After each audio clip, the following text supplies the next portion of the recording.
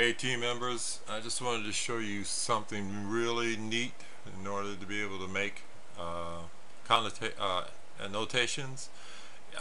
I was going back and forth copying the text, going over and the study guide, and then putting all the information in. And I realized it took a long time and it wasn't really necessary. You can go up here to your Adobe Acrobat Reader and do an add sticky note. If you right mouse clicks, you can do different properties on being able to make this. There's a properties menu here, but the main thing is this: once you decide you want to be able to add a note, you can come down, click, drag a note, put it somewhere. In this case, I've already put some inside. All you have to do, once you enter all the information, you can change all your text, you can do whatever you want to it. And as you can see here by these different colored notes, I've already put all the information in. Then what you can do, once you have one of your notes, in this case, this is already filled out, I'm going to put it up here and kind of space them out so that they're not overlapping.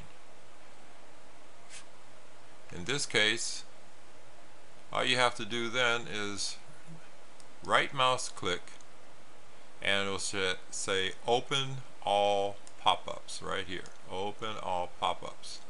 And as you can see, they're all open and available.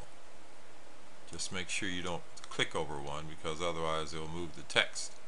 So once you have them and you're pretty satisfied that this is where you want it to be, again, if you're going to scrunch them together, space them out so they don't overlap. Make sure, and all you have to do then is go to File, Print. As you can see, inside of the box, it will have the different colors of the boxes available, and then you just simply do print. You save the PDF to whatever file that you're going to save it to.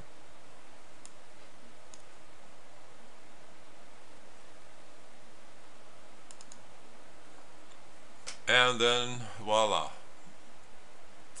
There you have your notes, your sticky notes, filled up with all the information that you typed inside of them. It's already added to your page, and you're ready to rock and roll. You just save it and keep it and do whatever you need to. Okay, I hope that helped some of you. Thank you. Bye.